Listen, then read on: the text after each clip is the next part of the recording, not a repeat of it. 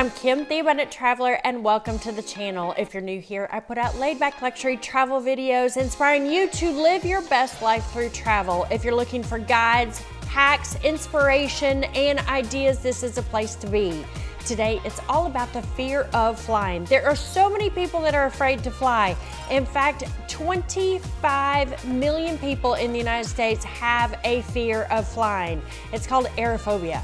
So let's go ahead and get started on how to overcome your fear of flying. While you're watching this video, make sure to subscribe, that's the red button below, and ring that notification bell because you don't want to miss an episode.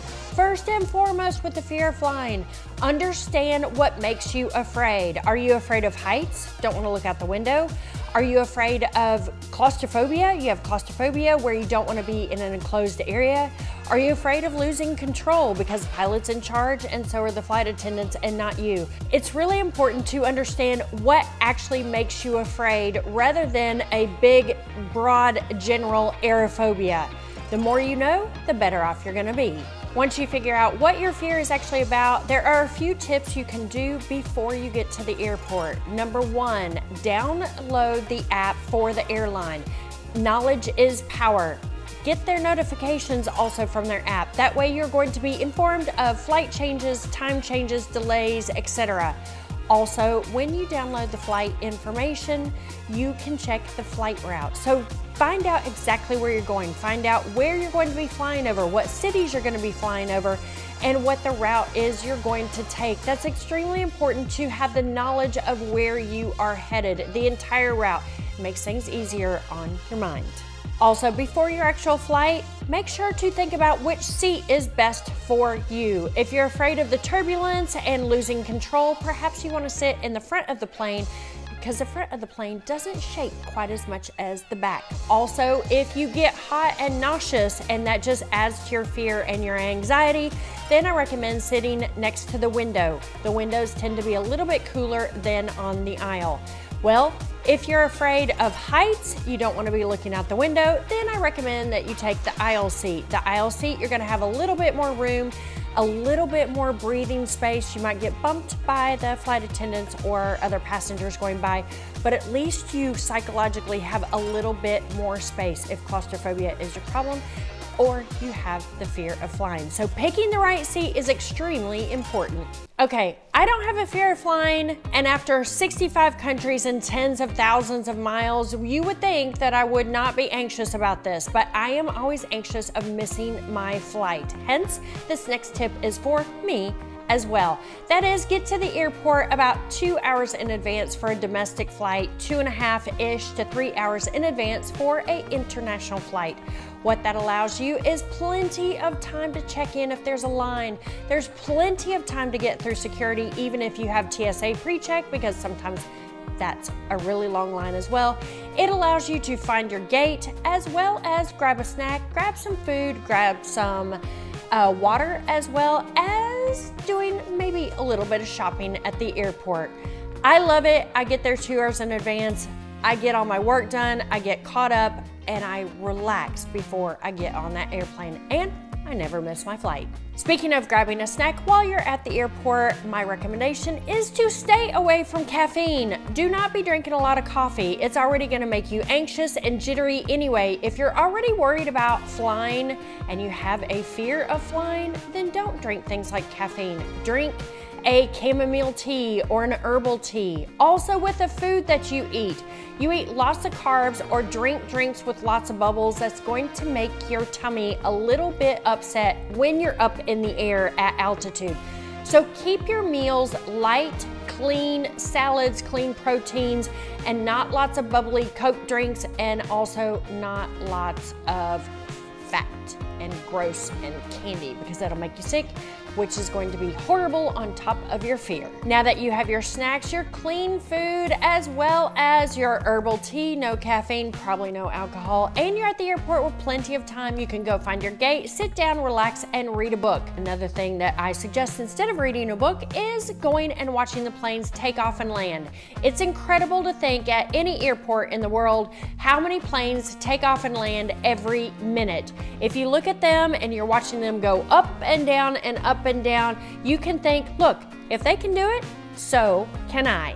Now that you're thinking logically and your fear is starting to subside, let's think of an interesting statistic. You have a 1 in 107 chance of dying in a car crash, which is a crazy stat. Whereas there's not enough data, in other words, not enough people die in a plane crash to even have an actual statistic. Hence, flying in a plane is a lot safer than driving in a car, which we do every single day. I believe that everybody has a little bit of angst about flying and a little fear of the unknown, which is the destination where you're headed. So if you're perhaps traveling overseas for the first time, you're traveling a long haul flight for the first time, you're traveling solo for the first time, then I would book a call with me. You can book a consult call. I promise I will make your trip easier, more fun, less expensive. I'll give you ideas, tips, and inspiration that will just make your trip 10 times better. It is well worth it. So go to the description below and book a consult with me. So now let's talk about a few things to bring with you on the plane that will help you with your fear of flying. Number 1, bring a friend or family member. It is so much easier when you're traveling with somebody. 1, it's physically easier. 2, you have somebody to talk to if you start to freak out, and somebody to distract you instead of you focusing on your fear. Number 2, wear the comfiest clothes that you have, the kind of clothes that you would wear, not necessarily your pajamas, but something that you would lounge around on your couch, watch some Netflix, maybe watch Yellowstone. Those types of clothes against your skin will remind your body that it's time to relax and be low key. Super, super helpful to wear super comfy clothes. Also, bring distractions with you. Download Netflix videos. Bring a video game if you like video games. Bring your favorite crossword puzzle. Bring anything with you, a book, your favorite Kindle book, whatever with you that will help you distract yourself and keep your mind busy and focused. You don't want something that is so light to distract you that you're actually not distracted. You need something that you can concentrate on. Speaking of books, you can also get the book called Soar. I've left a link in the description below for this book. It is a great book to help you understand what is going on in a plane, what causes your fear of flying, and how to overcome it. It's a fantastic book. Another distraction that I like when I'm traveling is downloading or printing off a bunch of information about my destination. I do a lot of research at the last minute, so it's a lot of fun to think about your vacation, where you're going, and what you want to do by reading up on the destination. Really, really great thing to do to distract you. It also keeps your mind excited about what's in the future in your destination. Traveling as much as I do, I have a honed in, curated list of everything I carry in my carry-on. And if you're interested in that list, it's got everything, I promise. Then go to the description below and download my free guide. So in addition to the fear of flying, a lot of people get motion sickness. And if you're one of those, there's nothing worse than combining the anxiety of flying along with being nauseous. So I suggest that you get some Bonine, which is a non-drowsy Dramamine. I've left an Amazon link in the description below in case you're interested. Bonine is your friend for flying, for catamarans, for being on a boat, anywhere that you might get motion sickness. I keep it with me in my carry-on just in case. Now that you have all your goodies and distractions, let's talk about physically being on the plane. First and foremost, tell the flight attendants that you're scared. They are trained in helping people overcome fear. Also, if you let them know and you start to panic, they will know what's going on with you. Extremely important. Plus, they tend to take extra care of you if you've told them you're a little bit scared. If I get there early enough, in addition to the flight attendants, I recommend that you ask to meet the captain and co-captain. There is nothing cooler than going into the cockpit and checking out what's going on up there. Also, once you meet the captain, you will realize that it is a human taking care of you and safety is first. You may think that the flight attendants and the captain are there for your ease and comfort, but their #1 priority is your safety. So once you meet the crew, I promise you'll feel a whole lot better.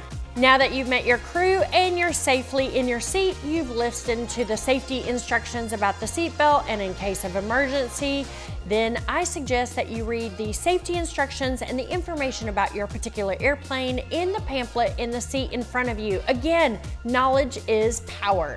In addition to a book like Soar, a good thing to try is maybe one of the airline fear of flying courses. You can look at EasyJet, Lufthansa, KLM. Several of the airlines have these incredible programs to help you overcome your fear. When you're picking your seats and your flight and you're going to be brave by getting on the airplane, it's a good idea to pick a flight that is relatively short. Keep it under 2 hours. Actually, you can keep it under 1 hour. If I was afraid of flying, I might fly from Austin to Dallas, and that was it. I would feel like I had accomplished something and I had made it up and down safely. So make sure to keep your flights in the beginning very, very short. Then you can extend them a little bit longer before you head to a long haul flight to perhaps Australia or South Africa. Now that you have taken off, something that everyone is a little nervous about is turbulence. Well, this is an easy way to think about turbulence. It's like driving down a bumpy road or driving down a dirt road. A plane is built to withstand the turbulence. It is just wind coming at you from a different direction. If you see the wings flopping a little bit, they're your shock absorbers like on your car. The plane is designed to absorb lots and lots of turbulence. Just know that your flight attendants and your pilots are trained in how to handle turbulence, so you should be okay. Let go, lose the need for control, and just enjoy the ride. The turbulence won't last but just a minute. It's very possible before your flight or during your flight, you are still going to get anxious, even though you've done everything to prepare. So there are a couple of things you can do that I like if I get stressed out or anxious. One is deep breathing. Take deep belly breaths. Take 5 seconds in, hold for 5 seconds, and 5 seconds out. You can also, and by the way, I'm not a yogi. I don't pretend to play one on YouTube. I just know that these things work. You can use the Hall of Impression point, which is right here, kind of at your third eye. If you tap with your finger or you run your finger in a circle, it will help calm you as well.